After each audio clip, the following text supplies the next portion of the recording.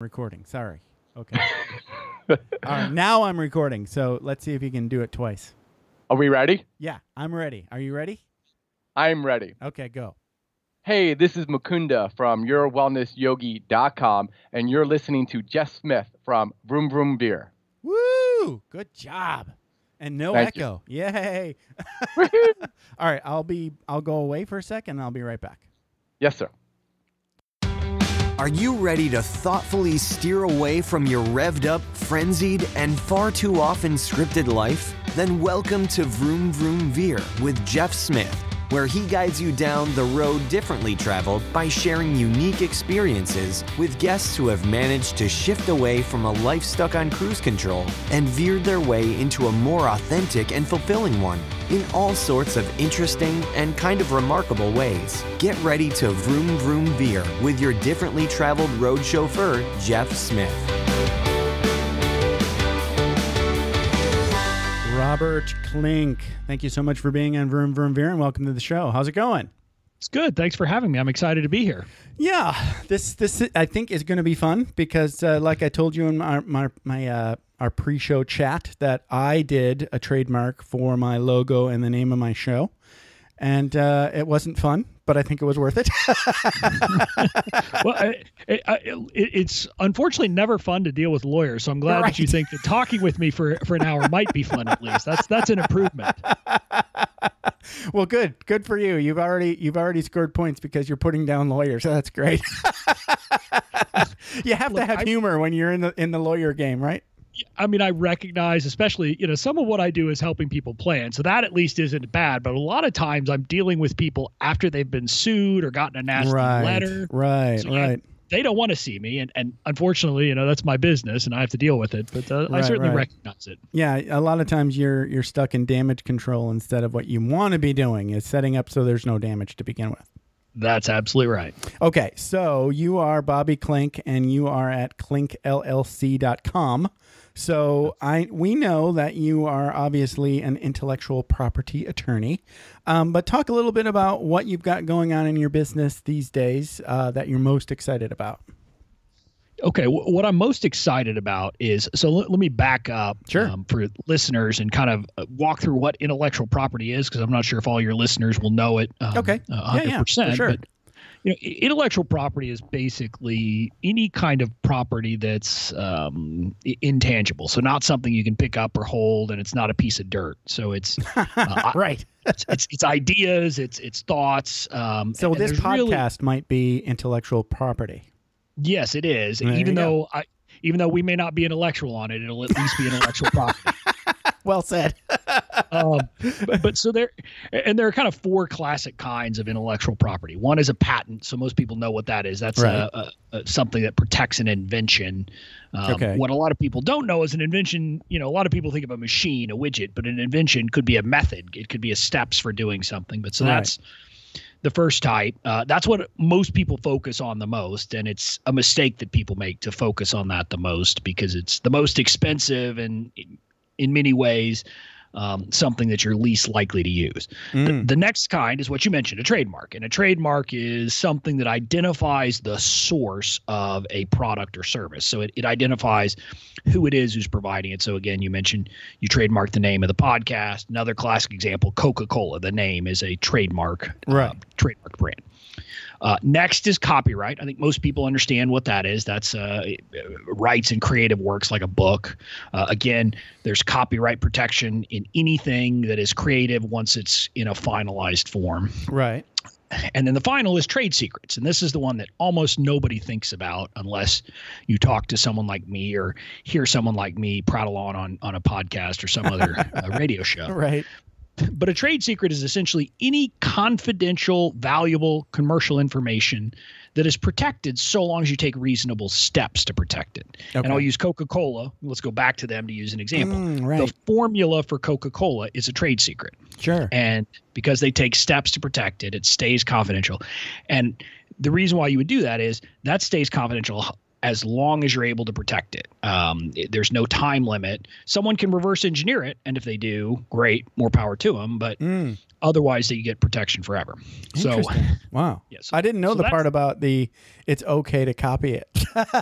Yeah, and that's the difference between a patent and a trade secret. So a patent, you actually have to disclose your invention fully in your patent, and you get unlimited protection during the term that's set by law. And then once that's over, anyone can use it. Then it's in public domain kind of thing. Right? Exactly. Whereas a trade secret, on the other hand, if someone can reverse engineer it, they can do it. So again, if you think about it, people have been trying to do that with Coke forever. I mean, you get, RC Cola, Pepsi, Fanta, all the other colas, basically. Yeah, and again, I don't even know if they tried to copy it, but know that your knockoff generics at the store are trying to copy one or the others. But but as long as you keep it confidential, someone can't use it. In the context of a small business, it's more things like a customer list, a method of doing things behind the scenes. So something that's not public yet, that would be a trade secret. Gotcha. But so I gave you that background. Now let me go back and answer the question you actually asked me. Sure. I'm a lawyer, so I talk too much. No, that's great. It makes my job easier. I can just chill. So what I'm most excited about is, and I think I kind of mentioned this or started to a bit ago, there are two parts to my business, really. The first part is advising clients, mainly entrepreneurs and newer companies, on how to set up a strategy to deal with all these issues at the outset or, ongoing. And the other part is litigation, where someone has been sued or is about to sue someone, and so they come to me to represent them. Right. What I'm most excited about is, and I'm hoping to have it done over the next 60 to 90 days, is I'm developing an online course that will help people with kind of that first part, with the planning piece, for people who still can't afford to pay an attorney. Because again, I think I'm worthwhile. I think spending money on creating a plan is definitely a worthwhile effort, but I understand that, it's not something that everyone is either ready to do or can afford to do, especially for a small side venture. Right. But right. They still need to know the information, and they still need to take some steps. And so the idea is I'm going to create an online course. It'll be a paid course, but it'll give them the information much cheaper than they could get it by working with me. And it'll also have they'll get kind of template forms. Like one of the things I stress to people is you need to have agreements with employees, with independent contractors that address certain things. So there will be template forms that they can download and then use for their own business. So that's what I'm most excited about right now. Sounds like fun. And I wish I had it about 2 years ago. But anyway, we'll talk more about that later. Because I did trademark my my logo and the name of my show, and like I said, I think I might be the only podcaster that's done that. And unless, of course, now I'm not talking about the ones that are like big famous media companies but I'm just a dude. Yeah, I mean, most podcasts are just a dude. I think I remember John Lee Dumas saying on EO Fire that he has trademarks, and I'm sure he does. I would expect he does. Sure. But... Yeah, well, he has to. Right. Yeah. You're right. And it's. I think it depends on where you're at. If you're just playing around on your first, or everybody does like 4 podcasts before they hit the one that works. Right. So maybe on the one that actually starts garnering interest and or cash, then you want to start thinking about protecting things. Yeah. And again, so the interesting part though, honestly, is, and the mistake most people make with trademarks, and again, so if you have a business and it's how you make a living, you should, in my view, definitely trademark the name. Sure. Oh, of course. But let's step aside from that. The bigger mistake most people make in trademarks is not actually taking the time to search and see if someone else is already using the name. That's so the bigger true. problem. Yeah, that's true. And that's the big piece I try to advise people. And that's really a simple thing. You can search it so many different ways, including, go onto your website and type www.google.com and then search whatever name. It's easier now, than it used to be. That's true. Right. And, I don't know if you know the let me Google that for you feature that, you can find where you can make fun of people who ask you silly questions. Sometimes I want to send links of that to people and just it's hilarious. Yeah. No, I've seen that happen, with other friends that start messing around more just like as a learning exercise. Right. But the name of their podcast I already know is used, Right. It's so obviously not going to work as a business. But, I know they're just messing around. So there's really no harm in it. Right. And again, I mean, that's one thing. But I mean, I'm just telling you, people make this mistake. In business. So, right. In business. So I brew beer for fun. That's one of the things I do. Hey, I used to do that. That's awesome. So I also follow the craft brewing industry around where I am in Washington, D.C. Gotcha. And our first craft brewery here in the district itself was called DC Brow, and they had 3 flagship beers, including one called The Citizen. That was one of their 3 always available beers. Okay. And then another startup company, brewery, not actually in the district, but in the first suburb out in Maryland, made news because they came out and said, we're going to be called The Citizen Brewery or Citizen Brewing Company. And as you can imagine, DC Brow was not happy about that, sent them a nice little letter saying, don't do that. Luckily, they were able to resolve it without any dispute. And Citizen Brewing became Denizen Brewing. Okay. But still, I mean, they'd already spent some money on building this brand because they'd gone public. And so how they didn't think about it, I don't understand. And they clearly, I mean, it was a business. It wasn't a side hustle or just right. So, anyway. No, I get it. I mean, I see you see it all the time, right? Yeah. Your head is in the bucket, as they say. But that's cool. I used to home brew too. Do you do all grain or do you do extract? Oh, I've done all grain pretty much. I mean, I started with extract. I think I did that, and then kind of I've forgotten what the midpoint is, where you do some extract and then some steeping. Yeah. Right. I did that too. Within 2 or 3 months, I was doing all grain. I built myself my own big, huge rig with 2x6s. I started making up my own recipes pretty much immediately. Yeah. I think my first brew was the only time I did 100% from a kit. After that, it was always I was doing a bit of the recipe myself. I've toyed with the idea of starting a brewing company, but it's not an easy thing to do. There's a lot of capital requirements and time requirements, which is the problem. Yeah. No, it's fun to do as a hobby, though. Yeah. Right now, my new thing is I'm making. Have you ever heard of kombucha? I've heard of it. I've never had it or tried making it. Okay, so it's basically what I do is I'm making, instead of using, so kombucha is typically fermented tea. So you take like 2 cups of sugar, put it in a spaghetti pot with water, and then put some tea in there. You don't even have to boil it, right? So it's a lot easier than beer. And then you pour a couple of those commercial bottles of kombucha in there as your starter, and then let it ferment a week, and you've got, fermented tea. Very low alcohol, right? And then you flavor it however you want to flavor it.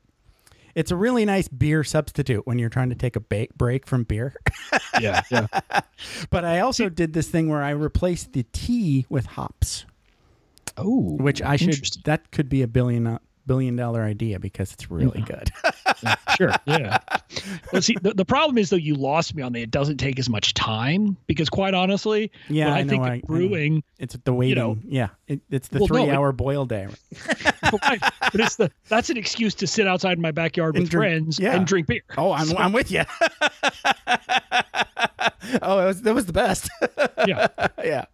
All right. So let's go back in time because we have to remember we're on Vroom Vroom Veer and talk about where you grew up and what your childhood was like. So where did you grow up? I grew up in a town called McAllen, Texas, which is 5 miles from the Mexican border, about 50 miles from the coast. So just think about Texas all the way at that kind of very southern tip part. Okay. So it was I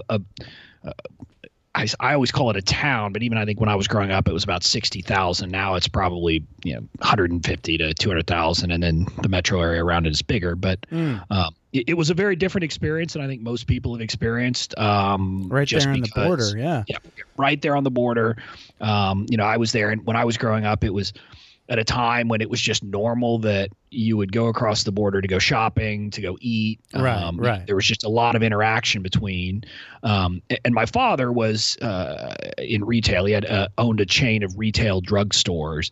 But, I mean, they were drugstores, but also a lot more than drugstores. So kind of think of a nicer CVS or Duane Reade that had good fragrances, really great toy selection, things like that. Gotcha. So And then he had one store that was big, almost the size of a Walmart, but it was a different brand. But so he relied largely on people coming up from Mexico, because a lot of people would come from Mexico to buy things that they couldn't get down there. So Gotcha. a lot of the economy there on the border is actually from that. It's people coming up, buying it, and then taking it down into Mexico. So it was a very different experience than I think what anybody who's at least 50 miles from the border has ever experienced.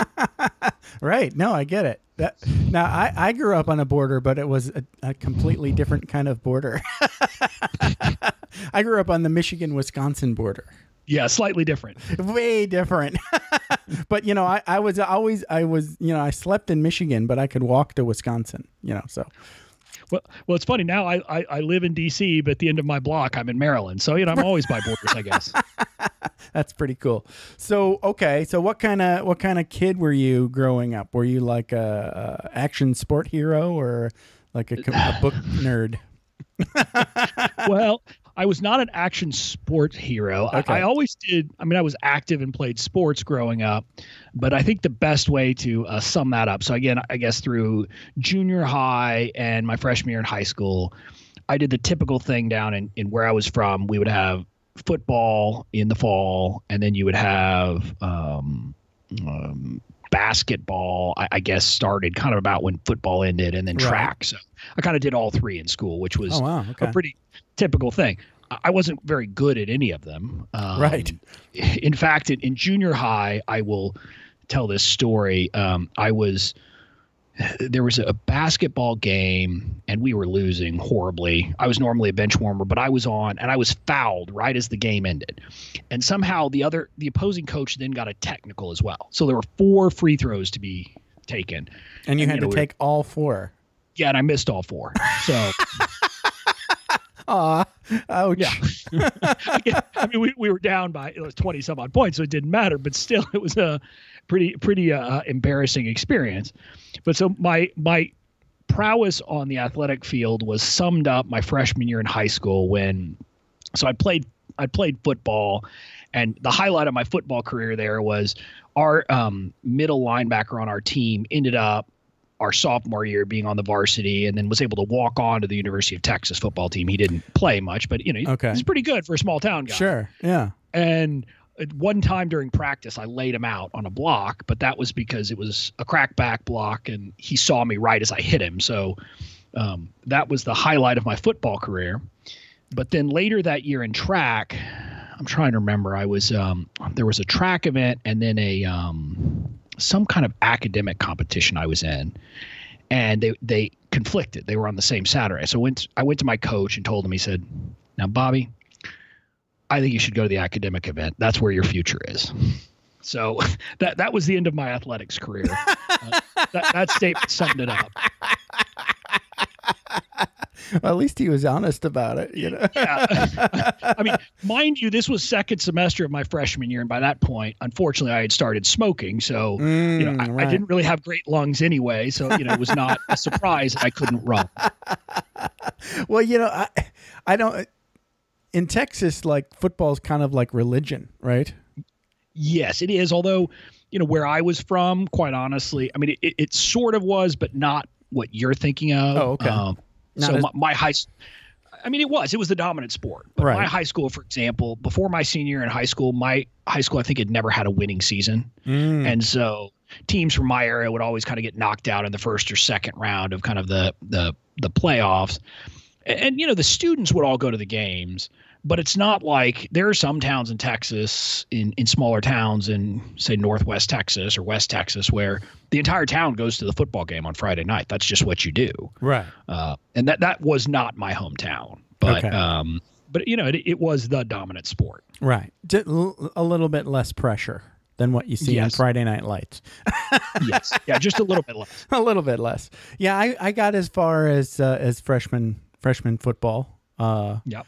And, I wasn't that good. And it was a lot of work. During the summer, I mean, I don't remember when we started, but there was like practice twice a day. Yeah. Well, so try to imagine that. Just put it in your mind. So when we would go back to practice was in August, and in my hometown in August, it's 100 degrees. Right. You gotta want to be there, you know? Yeah. And it's no fun to do all of that work and then not even play. Yeah, and the funny thing is, so my freshman year, we had so our colors were gold and blue. We had a gold team and a blue team, so we had two teams because we had so many kids. And I made the top team, but I didn't actually ever get to play on offense or defense. The only reason I made the top team is I was the only guy who was willing to hold the ball for the kicker and not let go. that was my prowess. That's a pretty good gig, though. Yep. It means you got to play every game, maybe. Well, the problem was eventually the line didn't do very good, so we kept getting kicks blocked. So then they just quit kicking. Quit kicking altogether. Yeah, it's weird. Not a lot of high school teams kick. Yep. It's a lot harder than the pros make it look. Yep, it is. Okay, so I think we've covered childhood and high school. Yep. So now tell us. Now you said you went to Harvard. It says So how did that happen? I did that for law school, but let me do. You have to do your undergrad stuff first, right? Yeah. So first of all, what you need to understand is in high school, after I made the shift to academic, I was a very high performing academic competition. So I went to. I started doing high school debate. My senior year, I won the state title in high school debate. I did mock trial, which is where you pretend to be lawyers and witnesses and do these competitions. And junior year and senior year, my teams got to the state semifinal. So I was very involved in all of these academic things, but I also was not what you expected when you looked at it. I had a very long ponytail with my hair, but then kind of shaved up on the sides and the back. Did not look like someone look lawyery, right? No, I did not. And so I did those things. Had played in a band in high school a little bit with my brother, but it was just kind of messing around. And then I went to the University of Texas for my undergrad, and that was my parents had both gone there. My dad had, for anybody who watches sports and watches University of Texas or has watched University of Texas, you've seen that we have a mascot, which is an actual live Texas Longhorn, Right. I've seen that guy. Yeah. Yeah. And so my dad, when he was there, was one of the people on the Silver Spurs who actually watched the Longhorn, which is this big honor to get. So I was raised from an early age that I was going to Texas was kind of the assumption, right? And had started watching their game. So I went there, and I started out in a double major in engineering and a honors humanities program. And then I said, wait a minute, I want to be a lawyer. That's going to take 5 years and 4 years of summer school. Or I could get rid of this double major, just do 2 kind of humanities type of majors, and I could do it in 3 years. So I changed over pretty quickly. Good idea. Because engineering's a lot of work in undergrad. Yeah. Although ironically, now that I'm an intellectual property lawyer, it would have been helpful if I had an engineering degree. But that's neither here nor there. Yeah.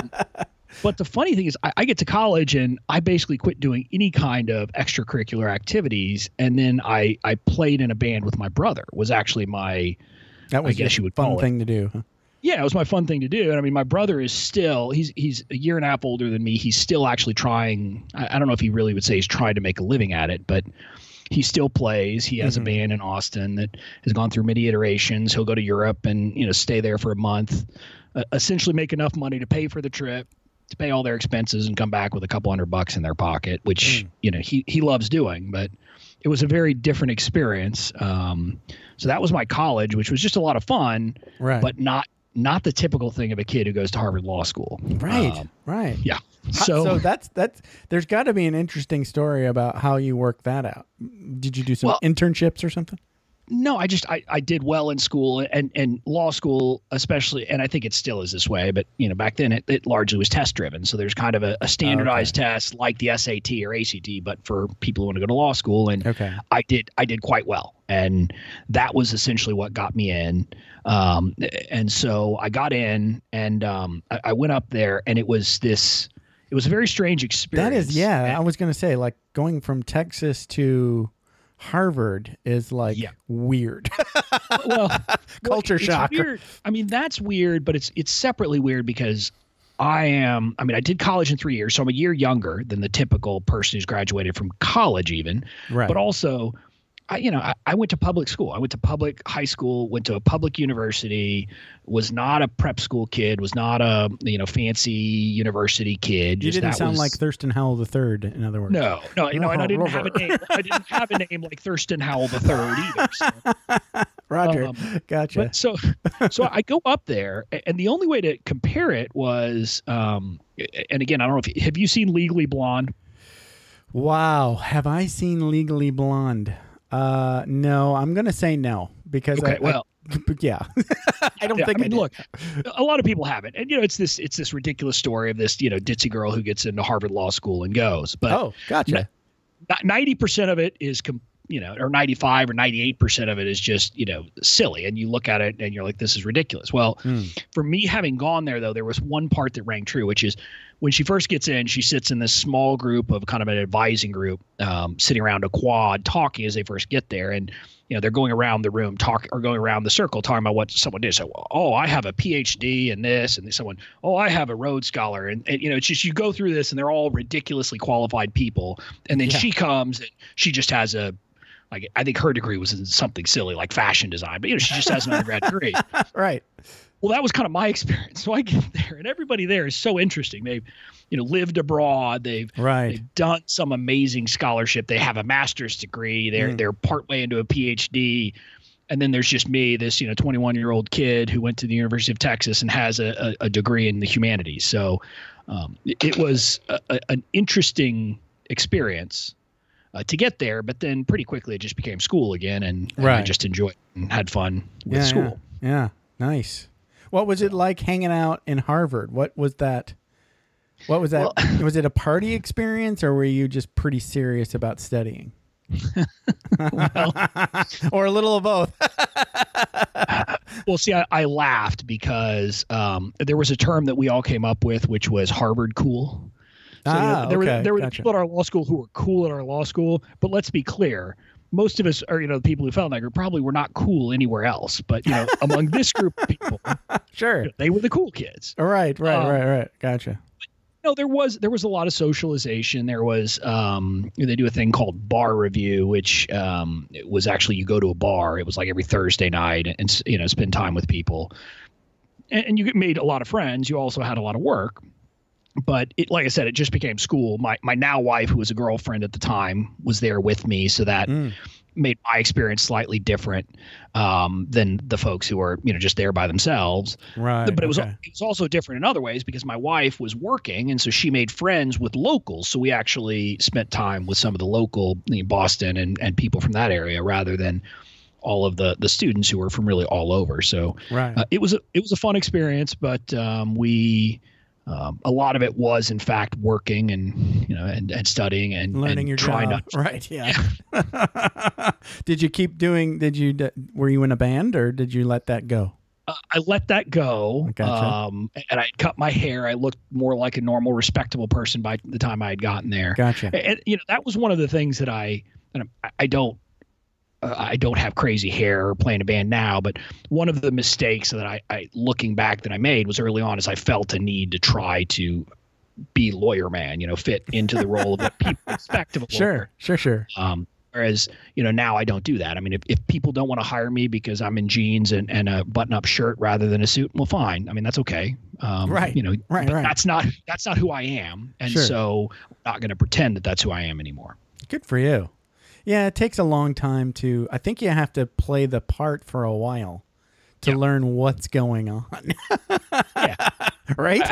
I think that's right. I mean, there are some law firms that are out there that have just ditched it altogether. And so people who go to those firms from the beginning are understanding, or I say understanding, I mean, they're wearing shorts and whatever they want. But yeah, I mean, there is some sense of that of, hey, I'm going to try to play the part that I'm supposed to play. And, but it wasn't just in my job. It was in other things. I found, at some point I discovered I had, kind of, I don't want to say given up, but, a lot of people who knew me wouldn't even have known me because they knew kind of a fake version of me where I was trying to be this more traditional, more straight-laced guy than I actually am. I think we all go through that when we're young because we don't really, we're still trying to figure out who it is that we are, you know? Yeah. Yeah, right. I think that's right. Yeah. Yeah. Okay, so you do well, you get your law degree, you pass the bar, and now you got to get a job. Yep. Well, so, actually, okay. I'll back the up. The strange thing was back then you actually already had a job.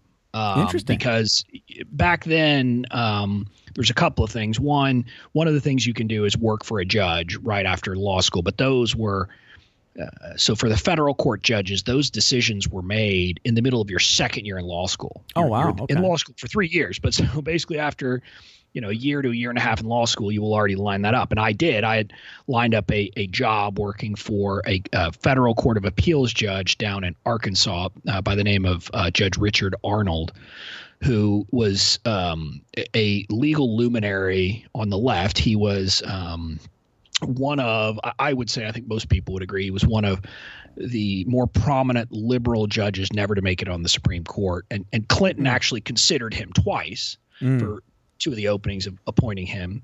Wow. He decided not to because of health concerns, and he's proven right. I mean, he was proven right because Judge Arnold passed away.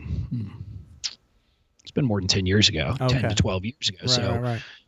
So he definitely had the chops, but he never worked out. Yeah. I mean, he was a brilliant man. He had graduated #1 in his class from Yale undergrad and #1 in his class from Harvard Law School. Wow. Where he had gone to school with people like Justice Scalia, who most of your listeners will have heard of. And so he beat him out, beat a lot of these other luminaries out. And he was also the nicest man in the world. He had a policy. If someone called the office and said, I want to talk to the judge, we were to put them through. We were not to ask who it was. We were to put them through to talk to the judge. And so you think about it, there aren't a lot of people who are judges who would do those things. I mean, there are a lot of lawyers who calls. Would do that. Wow. Yeah, so he did that. He was a wonderful man, a wonderful person to clerk for and to work for. So that was a year of my life that was in Arkansas. It was hilarious. A lot of people joked when I was up in law school, say, "Oh, do people actually wear shoes down there?" And I hear that one too because I grew up in a place called Menominee, Michigan, and it's very northern version of Arkansas. Right. I get it. I mean, I was from Texas, so I'm like, okay, come on, it can't be that bad. It can't be that different, right? It is funny. There are subtle differences, but it was enjoyable. Went down there, and luckily, one of the other new lawyers working for the judge had gone to the University of Arkansas Law School, so he knew all the new lawyers in town. And so, again, I had this in to automatically have a social life, to make friends and to have a good time. And nice. So that was quite a good experience. So that was just 1 year of my life. And again, so now let's follow this. My now wife, she grew up in the same town, or right near me where we grew up, had followed me to Austin for undergrad. So that wasn't too bad. Right. Had followed me to Boston. Again, not too bad. Now she has to follow me to Little Rock, Arkansas. Yikes. And she did. Good for her. Yeah. Wow. You got to keep her. Yeah. But so we did that for a year. And then I came to Washington, D.C. and joined a big, huge law firm of, I don't know, it was probably about 1,500 lawyers total across the country. Holy cow. Yeah. So that was my next step along the way. And that was where I started really fitting into this, be lawyer man and be straight laced and wear a suit every day. And it's got to be very shiny and yeah. It's almost like a lawyer uniform at that point. Yeah. Right. And it was it's that, but it's also in how you deal with clients and all these things. So it was fun. It was fine. I learned from it, but I was chafing almost immediately. At the time, I thought what I was chafing against was the lack of responsibility of tasks, meaning I thought I wanted to be out doing these tasks. And so that was the problem. And at these big law firms, you don't. I mean, the big law firms, it'll often take you 5-6 years before you get to do a lot of the fun tasks. Right, right. So again, now, ironically, now it's stuff that I'm like, I don't think it's fun anymore. I don't want to have to jump on a plane and go, question, ask witnesses questions. But when you've never done it before and you've been stuck in a basement looking through piles and boxes of papers, right? Yep, that's exactly right. Right. What I figured out since is what I wasn't really chafing about that. It was more the entrepreneurial spirit, because I had gotten that from my dad, and I was really just, I was an employee of a big corporation at that point, and that I've discovered didn't actually fit me. Yeah, it's not, I guess what I would say is, because I was in the military 20 years, and I know exactly what you're talking about, because corporations they were made by the military. They're very similar. It's strange and weird. But yeah, you just feel like the cog in the machine kind of thing. Yeah, exactly. Right. And at some point that just stopped being enjoyable. And again, it was, you learn a lot though. You learn a lot. You learn a lot about, structure and, and like stay in your lane and how not to piss people off too bad. And, about just moving around and surviving in that culture, I think is valuable, and you learn a lot of skills. You build up some chops. It's not like the end of the world. It's just not forever. Right. Right. Well, and again, there's some people it's fine for them. I mean, there's some people who are fine with it. For me, for my personality, it just wasn't going to fit because I was never someone, who fit in. And again, it's not a value judgment, but one of my aunts, and this goes back to college, one of my aunts, again, remember, I have this really weird haircut. I'm playing in a punk rock band. And my aunt's like, "You're not going to pledge to fraternity?" I said, "No." Wow. And again, it was just a different mindset. And again, I don't make any judgments about anybody who's different than me, but I was just not someone who was made, I think, to just kind of fit in and just go and go into an existing structure and deal with it. I was always someone who was bucking that trend. Yeah, I went through that when I was elementary school. I can't remember. Whatever year they tried to, my mom and brother and family members thought it would be a good idea to send me to Boy Scouts. Cub Scouts. Okay. So I was in my big brother's hand-me-down Cub Scout shirt. and I was like, well, I'll go, but I don't think I'm going to like it. Just like that, and however old I was, I was like, it seems very much like work to me, and I'm a kid and I don't want to work. And so I went in there and they were like, okay, it's your first day. So here's what you got to do by next week. And you got to read this, you got to memorize this, you got to do this, and I'm like, thanks, but I'm not doing any of that. And I never went back. Right. So I know what you're talking about. Sometimes whatever it is inside of you knows more than you do at a very early age what's right for you. Yeah. I think that's absolutely right. And again, look, there are some people who thrive and flourish in that environment. Right. And those are the folks who end up being kind of making it to the top. And, like I said, I've got a lot of friends who are still at that law firm who are now partners, and they've been there and look, they have been financially comfortable for their entire career because they were at this big law firm that has paid them a wonderful salary the whole time. And so again, it's for some people it's great. Right. It's just it wasn't for you. Yeah, exactly. Yeah. Okay. So you stay there, what, like 5 years? Is that what you said? No, I stayed there a little over, or not even a year and a half at the big law. Okay. Gotcha. Okay. Then I went to a smaller firm, but still, well, it was a 50-person firm, 50-lawyer firm. Okay. That at the time had a different mindset of getting people experience from the beginning. And actually the person who I interviewed with, who really convinced me to go there and who I worked with when I first joined the firm, was none other than now Judge Neil Gorsuch, maybe soon to be Justice Neil Gorsuch. Wow. But yeah, so I mean, that was fantastic, and he was wonderful to work for. And he, within like a month or two of me being at the firm, had me down with general counsel, so in-house lawyers at a big, huge client, interviewing potential witnesses, just me. So I was getting the tasks I wanted. And then another partner I worked with later, I mentioned the going out and questioning witnesses and what's called a deposition. So it's kind of like it's trial testimony, but before trial. Mm-hmm. And the first time I ever did that was with another partner at that law firm. And I think there were going to be a series of 3 or 4 days of depositions back to back. And so we went down. He took the first day, I watched. The second day, I'm taking the deposition. So this is the first time I've ever done it. Had never even watched one until the day before.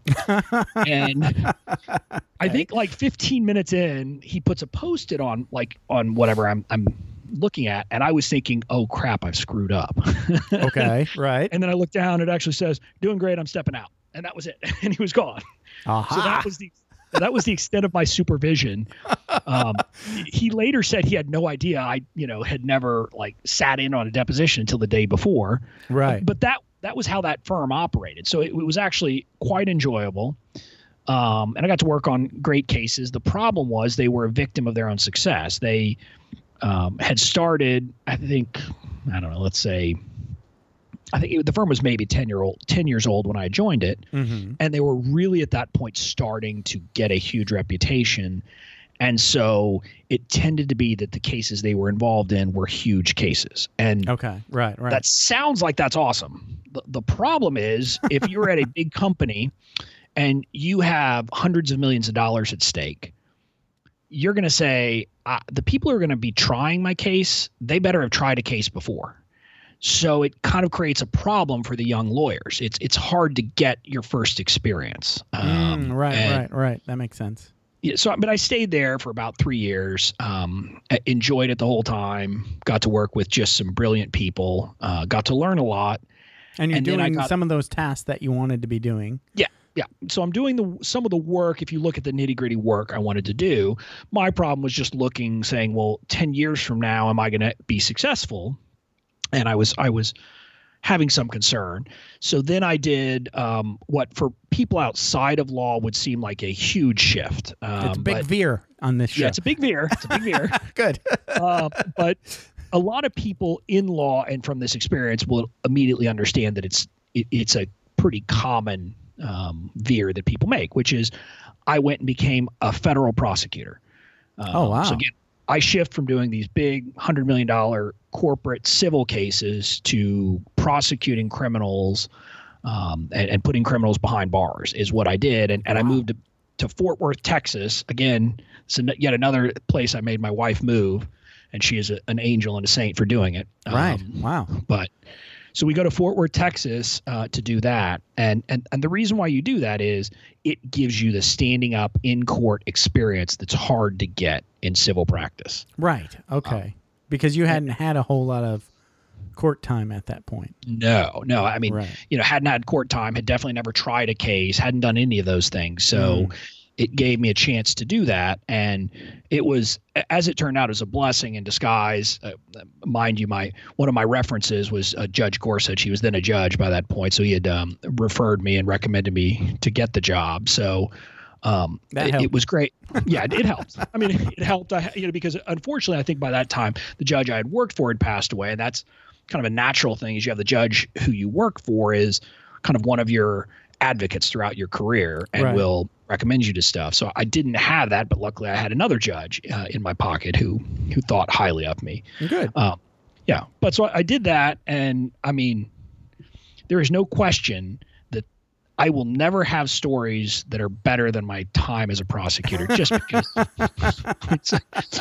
some of the stuff you deal with is just absolutely insane, including, I prosecuted a guy who was caught trying to smuggle cocaine out of the Dallas-Fort Worth airport. And some of it was in Idaho and mashed potatoes containers, which I'm like, okay, fine. The other was in poppycock containers. You can imagine that made for some good puns during a closing argument. Wow.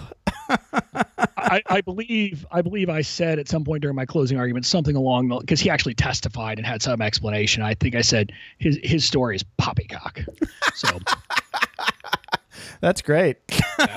It's almost like he teed it up for you to get a good win. Yeah. I mean, it was funny, and it was, but again, it was a great time, and actually, so people from big corporate law firms, they actually often will try to do this, but they try to get jobs in more place you've heard of. So they try to go to New York, or they'll try to go to Miami or Chicago or the West Coast offices. Where those big cases that are public kind of happen, right?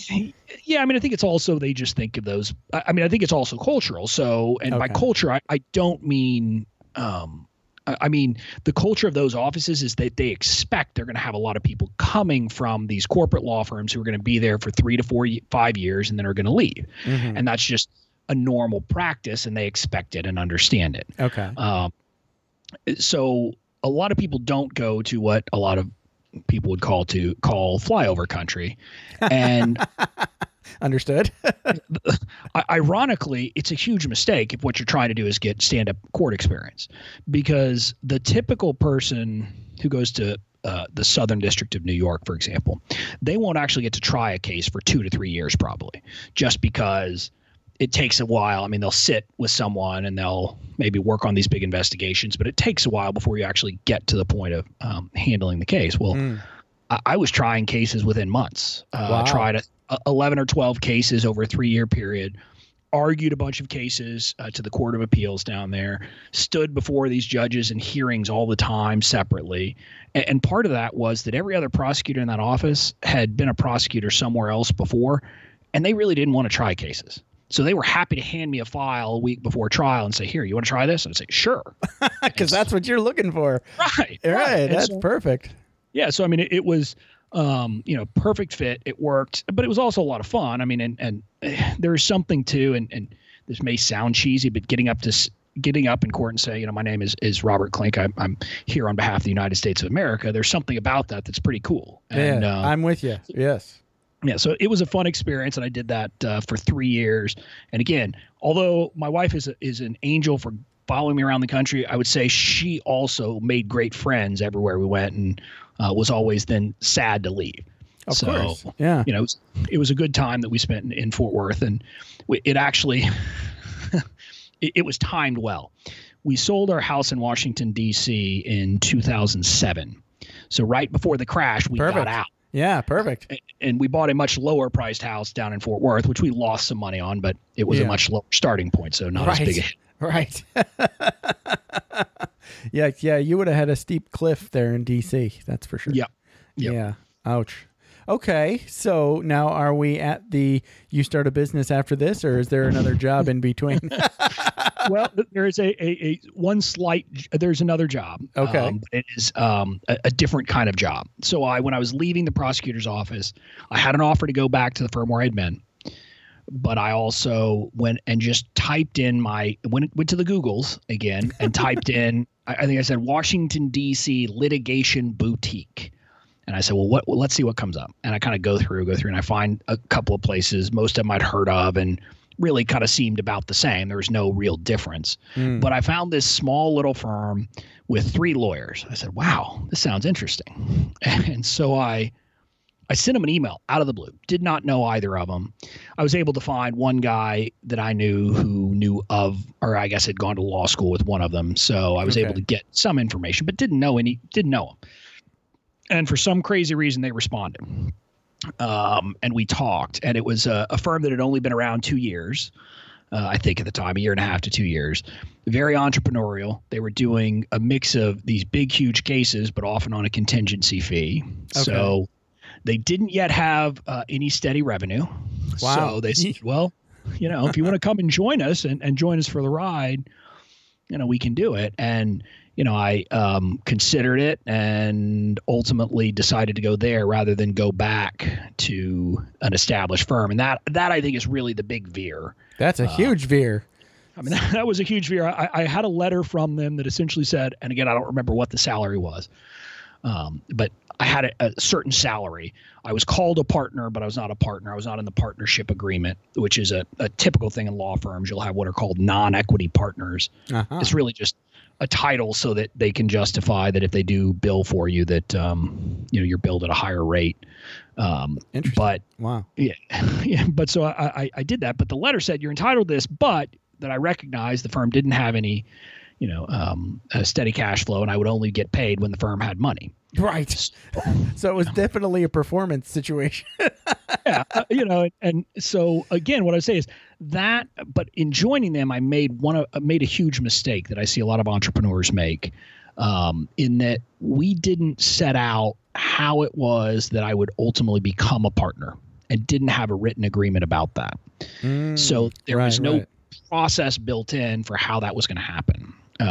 But so I went there, and I mean, things were, other than the first year not having a lot of money because the firm didn't have a lot of money. Right. But it was great. I mean, we largely split things pretty evenly. There were 2 partners and then 1 attorney who would just basically work on an hourly basis and get paid an hourly rate. But the other 2 partners, the real partners, and I would split things. They would get a little bit more than me, but not a lot. And so that's how things worked for, I want to say probably 3 years. Okay.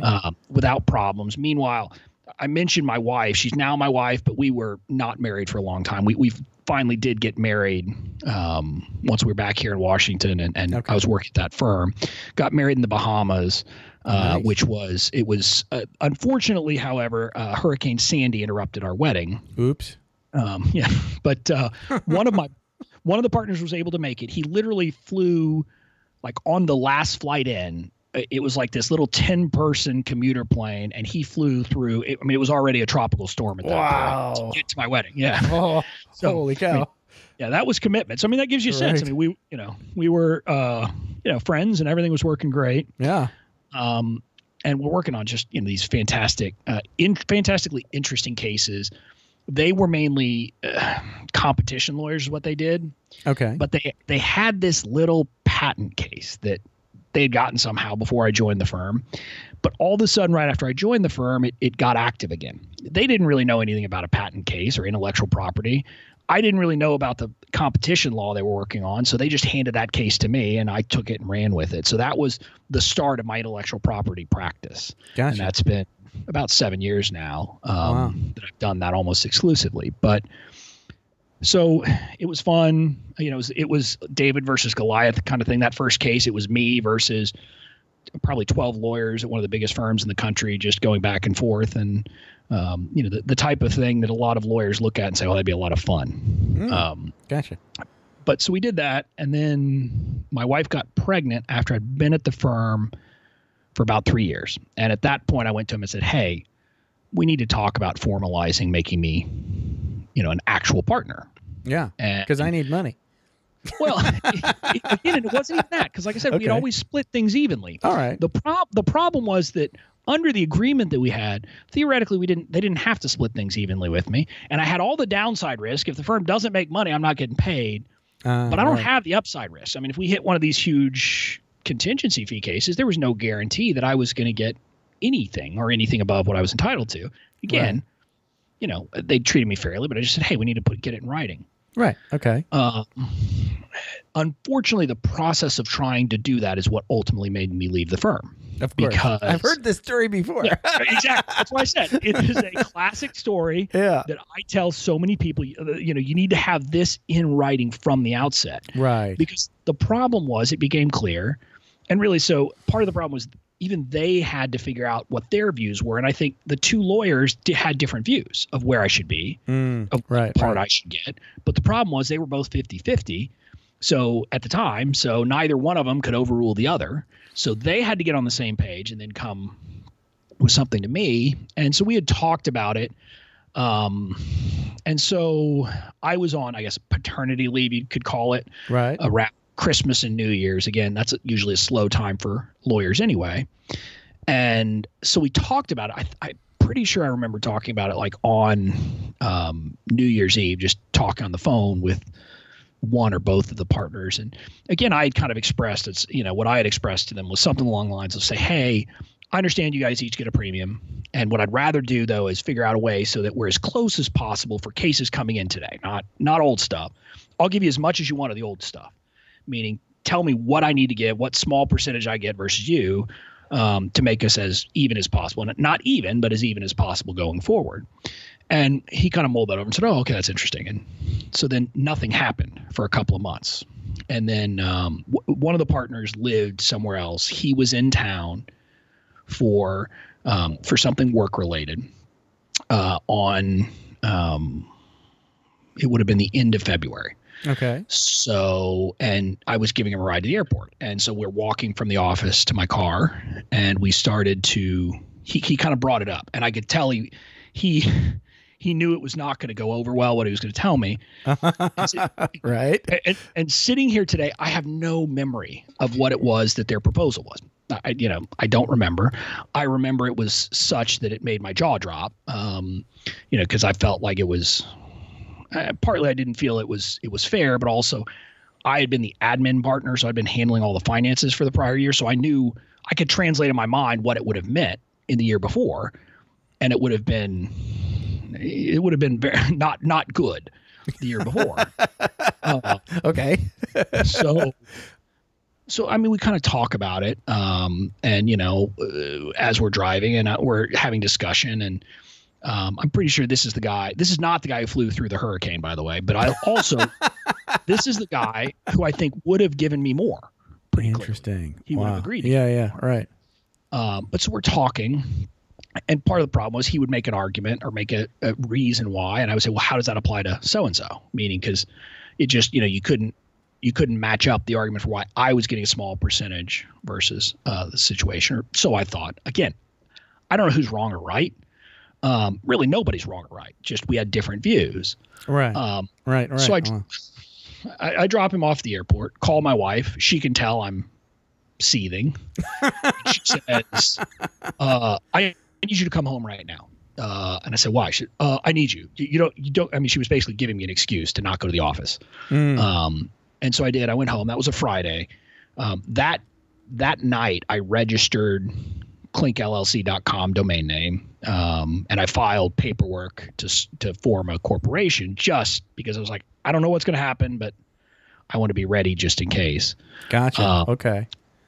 By the next day, I was not in a good place about it, but I said, me sitting here and, stewing about it's not helping. Why don't I try to get him on the phone? And so I, emailed him and I said, yeah, let's talk tomorrow. So the next day we get on the phone. And again, you've probably heard this story many times before. The problem is at that point, each party is trying to justify why they are entitled to more. And the problem is when you're talking about three people, the only way I get more is if you get less. So part of the way to explain why I'm entitled to more is often why you're not entitled to as much. And the conversation just didn't go well. And it was clear to me essentially when I got off that phone that my time at that firm was over. My wife, my 2-month-old baby, and my brother-in-law literally left right after I got off the phone, went up to my office, got all my personal effects, and left the key because I pretty much knew. We talked a bit over the next 2 or 3 days, but I knew that was the end. You were done. Gotcha. Yep. And so that's when I launched Klinck LLC at that point in my career with no clients, with no office, and not exactly sure what the heck I was going to do. And how long ago was that? 3 years now. 3 years. Nice. Yeah. Yep. Well, you're still around. I'm still around. At first I also then once I was out on my own. So again, let me go back. The story that I would hope, or the lesson that your listener should get out of that is get it in writing. And whatever it is, whatever agreement you want to have, get it in writing at the outset, because the outset is the perfect time to do it. Right. And it just makes sure that you'll actually all be on the same page. Don't you wish you could have taken your own advice, right? Oh, yeah. I mean, and again, the problem is, so let me back up. I mean, it fractured those relationships aside from everything else. Right. With this guy who flew through a tropical storm to get to my wedding. Right. I mean, think about that. That is not a good thing to happen. And, it happens to way too many people. Right. But so I tell that story to people to try to help them understand you should get it in writing and get it in writing today. Yesterday would have been better, but today's better than tomorrow. I don't know how you are about contracts, but I worked with some folks that were contracting officers when I was in the Air Force. Yep. And they have this thing called contingency contracting. Mm-hmm. And that means that any duly authorized contracting officer in a contingency situation can write a contract that's legal and binding on any old piece of paper they can find. and then later on make a new one, right? But yeah, that would, so they always say the cocktail napkin contract is better than nothing. Exactly. Well, and again, that's what I try to tell people is I say, look, again, in that situation, we didn't, again, ironically, of course, you had 3 lawyers. So, we should have been able to do it, but you don't need anything formal. You just need, in a partnership agreement, you need who owns what everybody's responsibilities are. And if you have the equity shares, basically. Yeah. Right? What are the equity shares? And then, look, as you get more complicated, then you probably want to, you can either talk to a lawyer, you could go onto LegalZoom.com nowadays and get stuff pretty cheap. Right. At some point you'll want to deal with what happens if someone dies, if someone becomes disabled, and all of those kind of bad contingencies. But no, anything is better than nothing. And so just having something in writing is beneficial because it sets out, what your actual deal is. And so it gets everybody on the same page is the big issue. Yeah. Yeah. Lovely. But so let's talk a little bit about me, because like I said before, so what happened with me was like I was on podcast number 2 and I did some paid training for, getting better at podcasting. And the guys nailed home 2 points throughout the whole class was you have to nail your audio. You have to sound really good. You have to sound basically like pro. And I was like, okay, I don't, but I know how I can. and then the other thing was you have to nail your brand. And at that point, I was like, I don't even know what that means, right? What does that mean? I'm not Coca-Cola. I'm just this dude, Jeff, right? And they're like, well, it's everything. It's everything that you want the show to mean, and it's like a concept. It's art. It's all this stuff. And I'm like, well, I don't know how to do any of that. So I end up paying some guys who are branding guys, right? And we hang out on Skype for like 6 weeks or 8 weeks or whatever, and I pay them way too much money. And we come up with the concept of the show, and then they say, oh, by the way, you should do your IP too. Do you need help with that? Because we know a guy. And I'm like, what was that? What's IP? I know what that is in computer speak, but I don't know what you're talking about, right? Right. So, that doesn't really fit with what you're saying. You must be talking about something else there. Right. Exactly. It's not an address, right, with 4 periods in there. And they're like, no, it's something else. So anyway, they talked me into doing a trademark for my logo and the name of my show, and then we work on all of that. And I went through LegalZoom, and it was long, and surprisingly, it was always like, oh, by the way, you owe us more money. So you basically kept running into problems. I guess there were rejections and issues that had to be filed. No, not so much that. It was just like I went through LegalZoom to get a trademark, right? Right. So there was that bill, right? And then I want to say there was at least. So when I first did my original filing, I hadn't even launched the show yet. Right. Yep. So I said I'm not using it yet, not knowing that later on they're going to charge me another fee to do this thing called a statement of use or something like that. Right?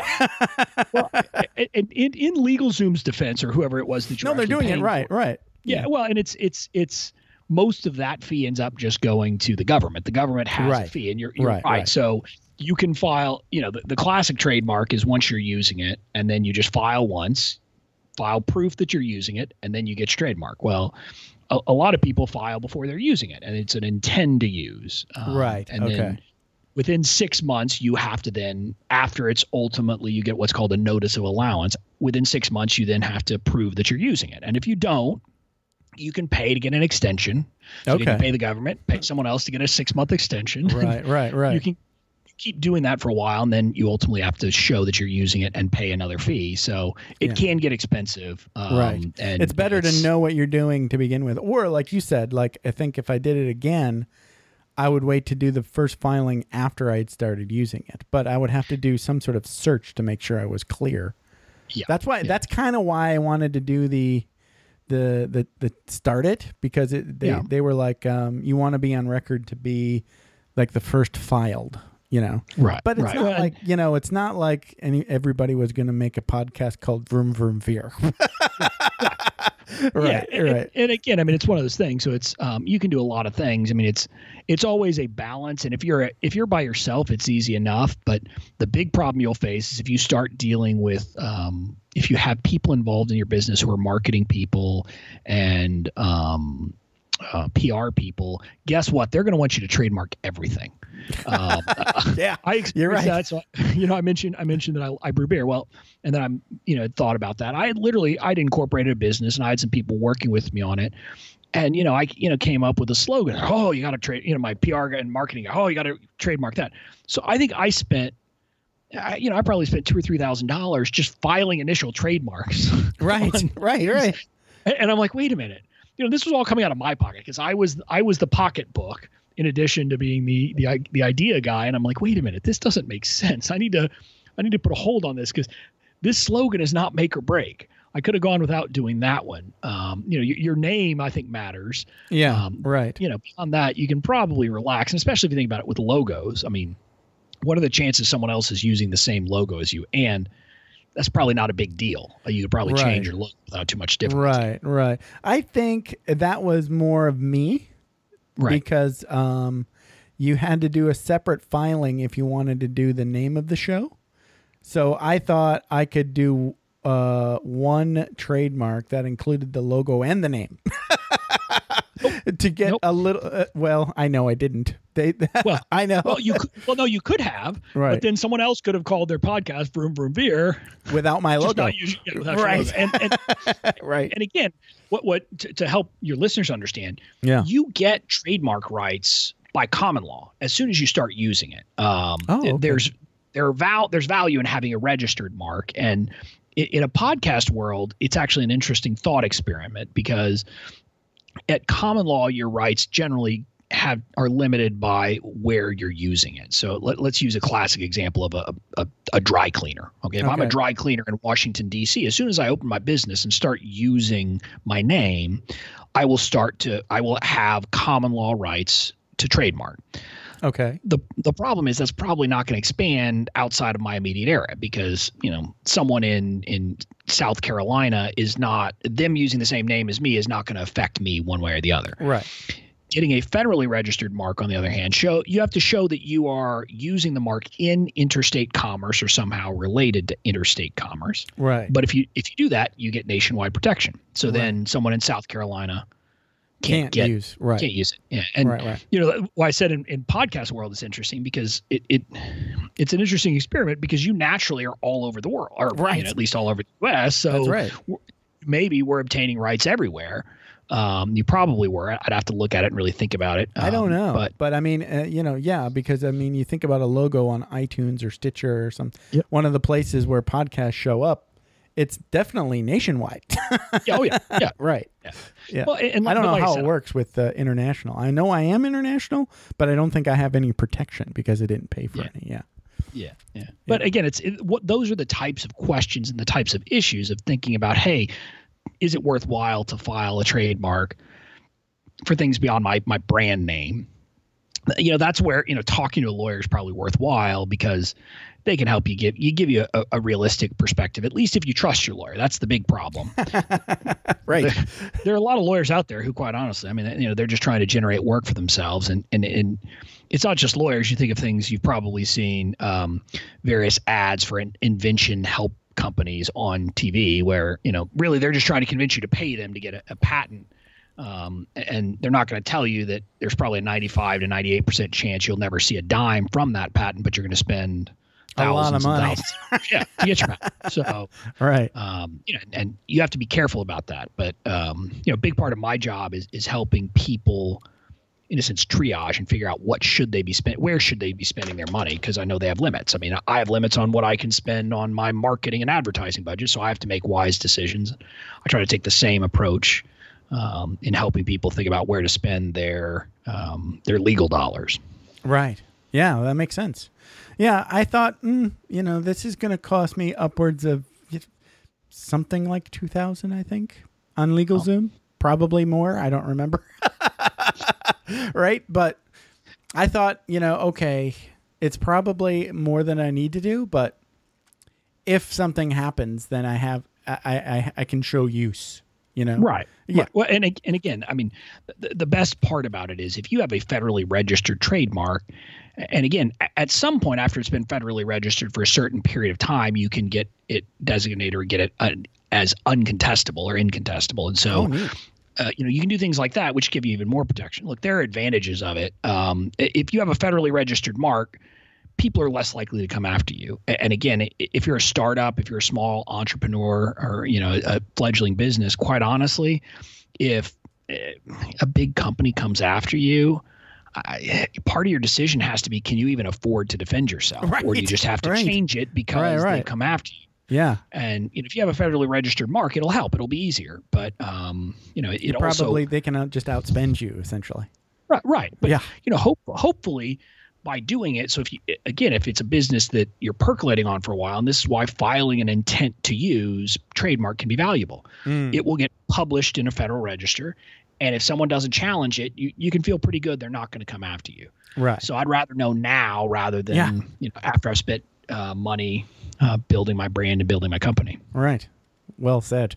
Good stuff. This has been fun. We had some good stories. I hope your listeners learned something out of the deal. Oh yeah, for sure. If nothing else, like when to cut your hair, right?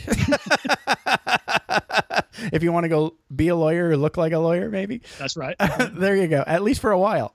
That's right. So you are Robert Bobby Klinck, and you are at KlinckLLC.com. Yep. And you've got a new book coming out, right? No, I've got at some point, maybe I'll have another book coming out. I've got a couple of books that are already out.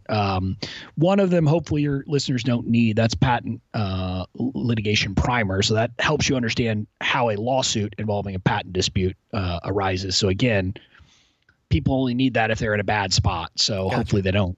The other one is the Entrepreneur's IP Planning Playbook. That's a book. The book that helps people understand how to go through the process of creating a strategy. Again, it's 75 pages. It maybe is more in depth than, a fledgling, solopreneur type of business needs, but it'll at least get you thinking about the right questions that you need to ask. Right. Both of those books, they're available on Amazon if people want to buy them, but, I'm not going to make my living selling books about intellectual property. Right. So I give PDFs away for free at my website if people give me their email address. Oh, cool. So they can do that. I also have a free e-course, so just a short e-course that people can take. It's like get 4 emails on 4 successive days. With a video by me, so you can see I don't actually look like a lawyer. Listening to me talk for about 10 to 15 minutes. You also get a free copy of the Entrepreneur's IP Planning Playbook, and then 3 forms that you can use to kind of go through the process. That is at Klinck LLC, and we haven't spelled it. It's KLINCK.